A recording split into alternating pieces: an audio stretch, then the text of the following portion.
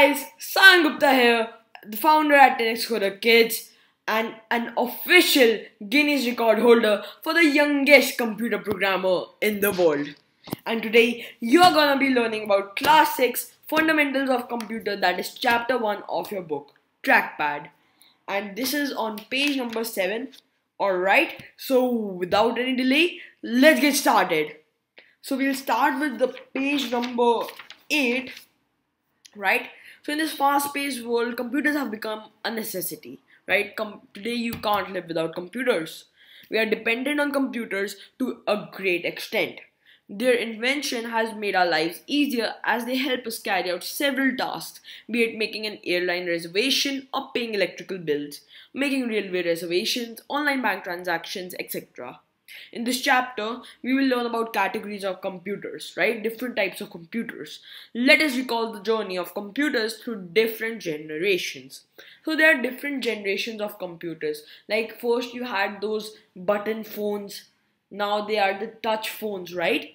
And phones keep on evolving. So similarly, computers have evolved since in generations, right? So the evolution of computers we are on the topic evolution of computers on page number 8. So this evolution of computers has been classified into generations. Let us learn about them in detail. First, we'll see about the first generation computers. Those are vacuum tube based computers, right? We will look about vacuum tube based computers. Right, so the first generation computers use vacuum tubes for circuitry and magnetic drums for memory. They were extremely large in size as the space of a room. Right, so the first generation computers use vacuum tubes for circuitry. Then they didn't have those easy and small resources and technology, right? They had big solutions, right? And the computers used to be very large, right? So for circuits, they use vacuum tubes and magnetic drums for memory. Over here, we have a hard drive for memory. That time we had magnetic drums for memory. They were extremely large in size as a space of a room, right? They occupied the space of a room. So the second generation computers, that are transistor based computers. So in the 1960s, you have to remember this date can come in the 1960s. Transistor based computers replaced vacuum tubes, marking them as the second generation of computers, right? The transistors were far superior to vacuum tubes, which allowed the computer to become smaller, faster, cheaper, more efficient and reliable, right? So remember this, smaller, because vacuum tubes are like this big and transistor based are this small, right? So smaller, the computers are smaller, right? They were faster, right? Because the vacuum tube based computers were the first generation computers and it was not so efficient, right? So it was faster. It's cheaper because vacuum based computers vacuum tube based computers were very expensive, right? Because they had vacuum tubes, right? So obviously it's a bigger thing and it should be expensive, right? So these were cheaper transistor based computers. They were more efficient, right? So they work more smoothly, right? And reliable, right? They were reliable. These were also the first computers that stored instructions in their memory. So, we have the RAM, right? Right now in computers you have RAM, right? Random access memory, where instructions are saved, right? It's also called the cache, where some things are saved, right? Temporarily. Similarly, the second generation computers stored instructions in their memory, temporary things in their memory, which moved from a magnetic drum to magnetic core technology. So first we had the magnetic drums for memory. Now we have, in second generation we have the magnetic core technology. Now the third generation computers, that were integrated circuit based computers, right? So this generation of computers were built using integrated circuits. Small transistors were used, placed on silicon chips called semiconductors, which drastically increase the speed and efficiency of computers, right? You have to remember one thing, that is semiconductors, right? The silicon chips, right? The silicon chips were called semiconductors. So this lines on page number 8, small transistors were placed on silicon chips called semiconductors. You have to remember this much for the third generation computers. And as you can see, we are slowly moving on. Like today also we have circuits in the computer. So we are slowly moving on to our generation, right? We are coming closer and closer to our generation. Now the fourth generation computers, that were microprocessor based computers. So you have microprocessors in your computers, right? So similarly in the fourth generation computers, we have microprocessor based computers. In this generation, computer use components like a microprocessor, where micro refers to the physical size of the component. So microprocessors were very fast, efficient, but micro, it represents the size, right? It was very small, and slowly the computers are starting to get cheaper, right, and smaller, and easy to use and easy to carry with you. So so a microprocessor is an integrated chip on which the entire CPU is fabricated. So this is very important, guys. A microprocessor is an integrated chip. An integrated chip means that is put into your computer. Integrated chips means that a microprocessor is put into your computer. It already comes in your computer. You don't have to separately buy it, right? On which the entire CPU, that is the control unit, and ALU is fabricated, right? So CPU is the brain of the computer, as you have read and all. So this small microprocessor had the full CPU on it, right? The full CPU was fabricated on it, right? So very cool. Fourth generation computers, that were microprocessor based computers. And we before moving to the fifth generation, let's recap. We had the first generation computers, that were vacuum tube based computers. Second generation computers, that were transistor based computers. Third generation computers, which are integrated circuit based computers. And fourth generation computers, where it was microprocessor based computers. Now the fifth generation computers. The development of fifth generation computers is underway. So they have not come yet. The fourth generation computers are here for us. Like this MacBook I'm recording on, this is a fourth generation computer. Fifth generation computers are yet to come. So the development of fifth generation computers is underway. What sets this generation of computers apart is the infusion of artificial intelligence. Very confusing statement in your book, but basically it means that these computers will be operated with artificial intelligence, right? Very simple. Developers are aiming at building computers that are capable of organizing themselves, right? So this is an important line.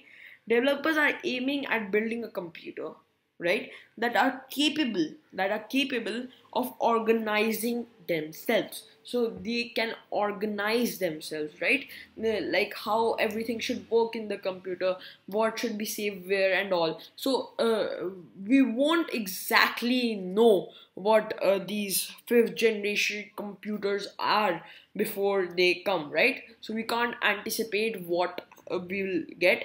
But you have to remember this, that these computers are based on artificial intelligence. And if a question comes like what is the difference between the fifth generation computers and today's generation computers? So today's generation computers are the fourth generation computers. So you basically have to classify the differences between the fourth generation computers and the fifth generation computers, right?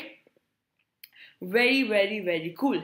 Now let's move on to categories of computers, right? Nowadays we are on page number 9, everybody. So come to page number 9. Nowadays different types of computers are used that can be categorized on their type, size, speed, processing power, and price. Let us learn about these categories in detail.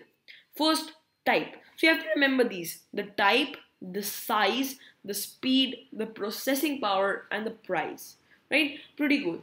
What type of computer it can be? It could be analog, digital, and all. What size it can be? It could be big, like the vacuum tube based computers. It could be smaller, like our today's fourth generation computers.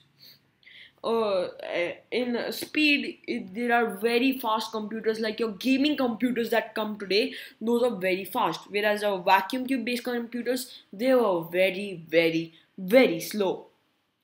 Next, you have processing power, how fast something can computer can process something, right? So processing power, in the fourth generation computers, the processing power was less. In the fourth generation computer, the processing power will be much more. And the fifth generation computers, we don't know. We are yet to be surprised. And finally, the price. The fourth generation computers were very expensive and big because they were the size of your room. Just look around your room and see what all is there. And now imagine a computer of the size of this room. Imagine how big they were and how expensive they would be. So first, let's talk about the type on page number 9. On the basis of their type, computers can be classified into 3 categories, which are analog, digital, and hybrid computers. Let us learn about them. Now, the analog computer. It refers to a computer that operates by measuring instead of counting. It measures the continuously changeable physical quantities like voltage, pressure, water flow, etc. This type of computer generally displays the output in the form of a graph. Examples of analog computers are mercury thermometer, speedometers in cars, and old radios. Right, so basically, what they are saying that this computer operates by measuring instead of counting. Right, so today's these analog computers operate by measuring instead of counting. So you only have to remember the first two lines, right? First two lines. It refers to a computer that operates by measuring instead of counting, right? And it measures the continuously changeable physical quantities like voltage, pressure, water flow, etc., right? So they give in graph, right? You would have seen graphs on some computers, like for example, your mercury thermometer. This mercury that slides up to tell you the fever if you have any, right? So similarly, it's kind of a graph, right? It's flowing up, right, to tell you the fever. So it's a graph. So this type of computer, analog computer, shows your output in a graph. Pretty good. Digital computers, it refers to a computer that uses digits, binary numbers, zeros and ones. So in the analog computer, you had no binary, right? It measures instead of counts. It measures instead of counting, right? But in digital computers, you use binary, that is zeros and ones, to generate, process, and display data, right? To generate, process, and display data. The results produced by digital computers are more accurate than that of analog computers, obviously. All the modern computers that we use, like desktops, laptops, and smartphones, are examples of digital computers. Some other examples of digital computers are digital watches, digital thermometers, and electrical meters, etc. Right? So digital computers, basically today's computers are digital computers that work on binary zeros and ones. This much you have to remember, and then you can remember the examples like laptops, smartphones, etc. Finally, we have the hybrid computers in the types of computers. It refers to a computer that provides the functionality of both an analog and a digital computer. You read about analog, you read about digital. Hybrid is a mixture of both analog and digital. While a digital computer, while processing and displaying data. It uses the speed of an analog computer and accuracy from a digital computer. So the speed of an analog computer, I think, is greater, and the accuracy of a digital computer is greater. So it mixes those two technologies to kind of create a very fast and efficient computer. This type of computer are generally used in scientific research, right? Scientific research and specialized applications. Heartbeat measuring machine is a common example of the hybrid computer. You see now that those graphs and all that measures the heartbeat. That is basically a hybrid computer. You have to remember this much, that is a mixture of analog and a digital computer, right? And it uses the speed of an analog computer and accuracy of a digital computer, right? And then an example. Now, size, speed, and processing and cost, right? On page number 9, you have the next topic: size, speed, processing, and cost. So, on the basis of size, speed, processing, and cost, computers can be categorized as follows. You have microcomputers, you have a desktop computer, you can have a laptop, tablet, smartphone, mini computers, mainframe computers, supercomputers, etc. Right? So these are the 1, 2, 3, 4, 5, 6, 7, 8. Yeah, these are the 8 types of computers, and I think 4 of these will be new to you: microcomputers, mini computers, mainframe computers, and supercomputers. So before coming to microcomputers, we will first, on page number 10, look at desktop computers. So a desktop is you all know a desktop. A desktop is primarily used in offices and at homes. It is designed to fit comfortably on a desk. So as these are like desktop. You have a gaming PC and all. So desktop is primarily used at offices and at homes, right? So if you want a permanent setup, you have a desktop. It is designed to comfortably fit on a desk, right? So on your working desk, a desktop can comfortably fit. Next, a laptop. A laptop is very similar to a desktop, but it is portable computer which you can keep on your lap. Right now, this is a laptop which I'm not keeping on my lap, but this is a laptop, right? So it's a portable computer. You can carry a laptop anywhere. Therefore, you are not restricted to one place while working on a desktop computer. So as I said, desktop computers are restricted to one place. If you want a permanent setup, go on with the desktop computer. But if you want a portable computer, use a laptop. A tablet. A tablet is a kind of microcomputer. So now we have done desktop computers and laptops. Let's move on to microcomputer on your page number 9. So microcomputers were earlier termed as personal computers. A personal computer consists of CPU, computer memory, input and output devices. 4 things: CPU, computer memory, input and output devices. There are various microcomputers available nowadays. Let us discuss about them. Right? So all these computers that you are reading about are microcomputers, right? So pretty cool. We should have done those first, about microcomputers first, but pretty cool. These all, desktop computer, laptop, tablet, smartphone, are microcomputers. So we have read about desktop computer and laptop. Let's read about the tablet. A tablet is a kind of a microcomputer that offers new features to IT savvy world, like touchscreen, right? So mostly laptops now have touchscreen, but some laptops and desktops don't have touchscreen. So tablets are always touchscreen. It is available in a variety of sizes and have an inbuilt virtual keyboard and a battery. So they are available in many sizes. Like you have the iPad Pro, that is the biggest. Then you have the iPad Mini, that is the smallest. So it is available on in many sizes, right? And when you click on an input field in an iPad, the virtual keyboard will come up, right? So that's the virtual keyboard, and there's already a battery that you can recharge when the iPad runs out of battery. Pretty good. Next, we have the smartphones. It's a mobile phone built on a mobile operating system, right? So there are operating systems. Like operating systems are those which are running on your devices to work around your system, right? So for example, you have Mac OS. It is a operating system so that you can use your Mac, save files, and all. You have the Windows operating system, right? Where you can work with Windows applications and all. You have the Linux operating system where you can work with Linux applications. So there are many operating systems which you can install to work with your computer or laptop or tablet or mobile phone. So mobile phones are built on mobile operating systems.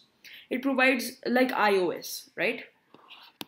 It provides additional features to perform day-to-day tasks, including sending mails and accessing to the internet.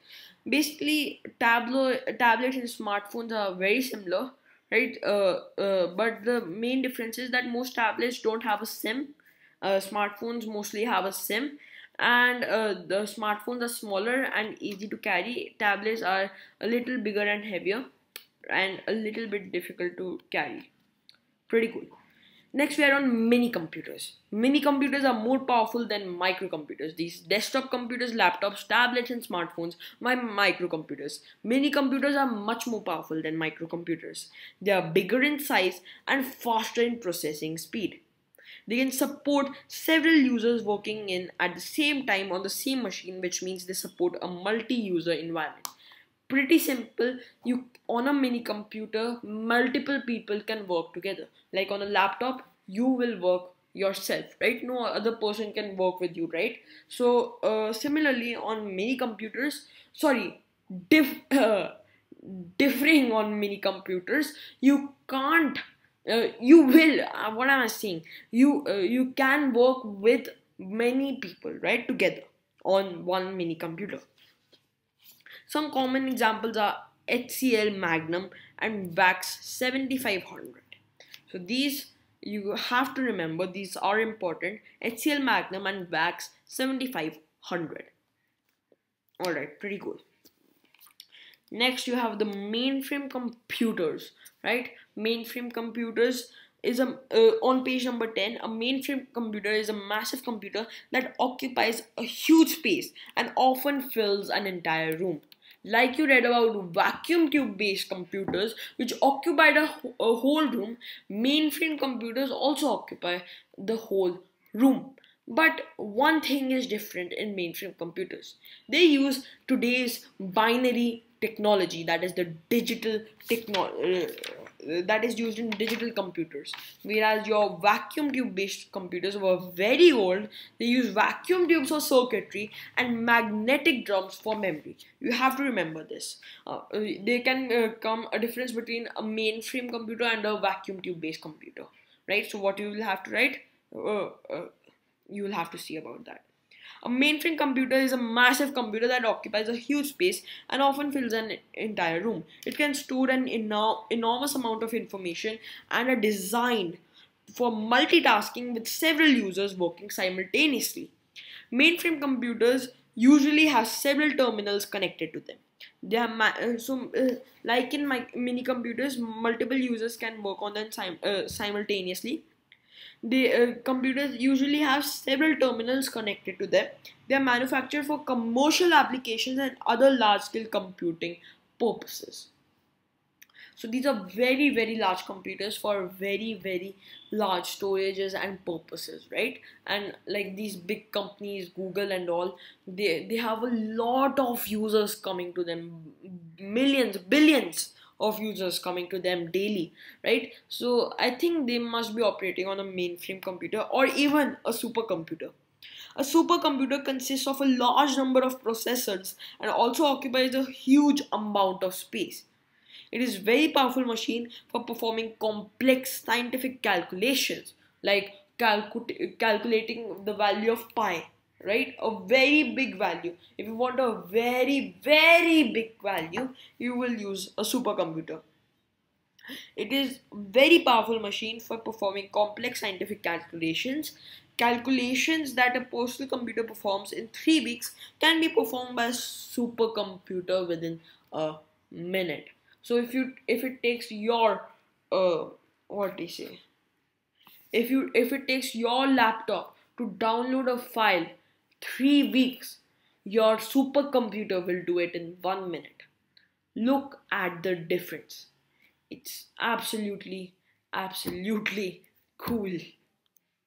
Supercomputers are also used in the field of creating animated graphics and conducting nuclear research. Some examples of supercomputers are Cray XMP24, Param 9000, Param, and Anurag. So you can remember these three. Param 9000, Param and Anurag. So if you remember Anurag, right, you should remember Anurag. Then you can remember Param, and then similarly you have Param 9000. So these are supercomputers. Now you have other types of computers. So NASA will be using, I think, supercomputers and all. Apart from the types of computers that we have discussed in the previous section, some other types of computers are embedded computers and handheld computers. Let us learn about these computers in detail. So most of these computers you must have heard of, right? That we are gonna see in the coming section. So first of all, what is an embedded computer? An embedded computer is a special type of microprocessor based system. So here we did microprocessor based computers. Those were 4th generation computers. Similarly, embedded computer is saying a microprocessor based computer that is developed for performing a specific task. Right, so a specific task. Laptops and computers, desktop computers can perform many tasks. You can work on files, videos, and many things. You can work on the web and all. But some embedded computers are only there to do one task. For example, a digital camera. On page number 11, digital camera. Digital camera is one of the most commonly used embedded computers. Due to the use of embedded computers, cameras have become very smart and provides lots of features that were not present in older cameras. The main function of a camera is to capture photos and shoot videos. You all know that. It also has a memory to store the captured photos and videos. And I'm sure you all must have a camera and know how it works. So nothing new for you till now. But this ATM, that is automated teller machine, is new for you. Automated teller machine ATM is another example of the embedded computers that allows to withdraw money from our bank account from anywhere and anytime. So it's very simple. It allows us to withdraw money. This much. If you write this, you'll get full marks. Then you have a microwave. You all must be having it at home. The microwave that we use at our home is also an example of the embedded computer that allows us to warm and cook food. To warm and cook food, microwave. It allows us to warm and cook food. This much definition for microwave, you are all set. Handheld computers. A handheld computer is a type of computer that can easily be stored in our pocket and used by holding it in our hands. These were embedded computers. Digital camera, ATM, and microwave were embedded computers. Now, handheld computers, we have smartphone, personal digital assistant, smartwatch, and gaming consoles. So you just have to say a handheld computer is a type of computer that can easily be stored in our pocket and used by holding it in our hands. This much you're done. Most of the handheld computers have a touch screen in which we input data by using our fingers, right? So as we saw, tablets and smartphones are touch screen microcomputers. So handheld computers are mostly touch screen, like a smartphone. So we read about smartphones, but let's just read it once again. Smartphone is a type of mobile phone that provides the facilities of a computer. It has a touch screen and a rechargeable battery. We all know what a smartphone is, dude. A smartphone provides the features of an earlier cell phone and also some advanced features similar to a computer. Very, very, very cool. Now let's move on to page number 12. That is PDA, that is Personal Digital Assistant. Personal Digital Assistant is a handheld computer that has a touch screen and allows us to organize our daily routine works like schedules. Right, so PDAs are not really used today in today's date, but they are used in many places. Right, so Personal Digital Assistant is basically to store your to-dos lists, daily routine works like schedules, calendars, and address books information. It also has a pen-like stylus. So you have a stylus which allows us to give input. It can also accept handwritten input directly from the touch screen. So basically it is a personal digital assistant. is a handheld computer that has a touchscreen and allows us to organize our daily routine works like schedules, calendars, and address book information. This much you have to write. You can also remember it has a pen like stylus. That's your choice. But this much if you write, you're all set. Next, we have a smartwatch. A smartwatch is you all must be having one, right? Or your parents must be having one. A smartwatch is a computing device which you can wear on your wrist, right? Like any other watch, you can wear a smartwatch on your wrist. It provides features of an older watch and some advanced features of a smartphone, like connecting to the internet, using mobile apps, and making phone calls, right? You have SIM smartwatches where your SIM can be put in and you can call people, right? Pretty cool. One of the most common examples is your Apple Watch. Finally, we have the gaming consoles. The gaming console, also called a video game console, is a computing device specially designed to play video games. Like your PS4 that I also have installed here. PS4 Pro. You can see the controller here. Yeah. PS4, like a PS4 or PS5. Now the PS5 has come. We can connect the gaming console with the television to play games on television. Some commonly used examples of the gaming console are Sony PlayStation, like I told you, PS4, Nintendo GameCube, Nintendo Wii, etc. Nintendo has released a lot of versions. Nintendo, if you remember, it's alright. Nintendo, PlayStation, or PS, right? And these are gaming consoles where you can play video games connecting to the TV. So you just have to remember consoles which can be connected to your TV to play video games are gaming consoles. And then you can give the example PS4 or PS5, Nintendo, etc. Now, devices of a computer. On page number 12, we have devices of a computer. As you know, a computer works in 3 steps: input, process, output.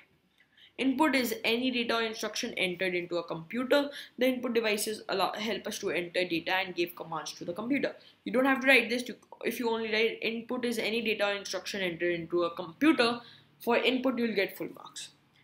Process refers to the work done by the computer with the help of the processor, right? So process refers to the work done by the computer with the help of a processor. Pretty cool. And finally, we have output refers to the result. So you don't need to write with the help of, right? If you just say process refers to the work done by the computer, you will get full marks. And then output refers to the result that has been processed by the computer. Or you can say output refers to the result given by the computer. So we use different types or different devices for each step. Let us learn about these devices in details. So we have input devices, we have processing devices, and we have output devices. We will see about all of these in detail.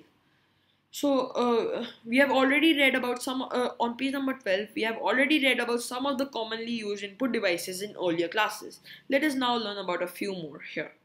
So now let's move on to page number 13, gesture recognition camera. So a gesture recognition camera is a motion input device, right? So this camera is a motion input device. It is recording me, right? So this is an input device. Motion input lets the user guide on-screen elements using air gestures. Air gestures involve moving your body or a handheld input device through the air. With motion input, a device containing a camera detects your gestures and then converts them into a digital signal that is sent to a computer or game device. For example, gamers can pull their arm back to throw a javelin in the game. So, a very complicated example here. If you, this is a gesture recognition camera, so it's actually quite cool. And like you have the Apple TV, if you have games, when you have gesture like this, you can play tennis, right? Proper tennis. So a gesture recognition camera, you can say, is an input device that recognizes the gestures given by the user and according to that does some task. For example, a javelin thrown by giving a gesture like this, right? So for example, you can say moving your hand for a javelin throw, right? Pretty good. Next, you have barcode reader. A barcode reader or a barcode scanner is an electronic device used for reading printed barcodes. Barcode readers consist of a light source, lens, and light sensor that help them scan these codes. So pretty cool. Barcode readers are those is an electronic device used for reading printed barcodes. This much. Uh, they consist of a light source, lens, and a light sensor that helps them scan these codes. So you just have to write the barcode reader or barcode scanner is an electronic device used for reading printed barcodes. This much only. Then you have OMR, optical mark reader. So optical mark reader is an input device used for capturing human mark data in a document forms such as tests and surveys. OMR is used in schools, businesses, and healthcare agencies for data input processes and reducing input error. So it is basically optical mark reader is an input device, we all know that, for capturing human mark data in document forms such as tests and surveys. This much you have to remember. That is used for capturing human mark data in document forms such as tests and surveys. This much only. And for example, it is used in schools, businesses, and healthcare agencies. Alright. Next you have the OCR. Don't get confused between OMR and OCR. There can come a difference between OMR and OCR. OMR is optical mark reader and OCR is an optical character reader. It is used to carry out mechanical or electronic translation of the handwritten, typewritten, or printed text into machine encoded text. It is widely used to convert books and documents into electronic files. So like you have a pen type thing which scans line by line and transfer it to your electronic device, right? Handwritten or anything. It is widely used to convert this. OCR can also be attached to scanners and mobile phones. So very cool. OCRs are very cool. Optical mark reader is basically an input device used for capturing human mark data in document forms such as tests and surveys. You have to remember this much. And finally, you have the magnetic ink character reader. So magnetic ink character reader is an input device that reads special characters that are printed using a special magnetic ink on checks like check number, bank code, or branch code, right? MICRs scan this information and are thus capable of sorting checks. So basically, is an input device that reads special characters that are printed using a special magnetic ink on checks like check number. So it is basically used. MICR is an input device that reads special characters that are printed using a special magnetic ink. This much you have to remember, and done. For next you have processing devices. So central processing unit is a processing device of a computer, right? It is also known as the brain of the computer, the CPU. It performs all the calculations and processes data processes data into information. It receives input from input devices, processes them, and sends the process result to the output unit. A CPU consists of three units: arithmetic logic unit, control unit, and memory unit. So here you will mostly only get defined CPU. So it is basically a processing device of a computer. It is also known as the brain of the computer. It does all the calculations and processes data into information.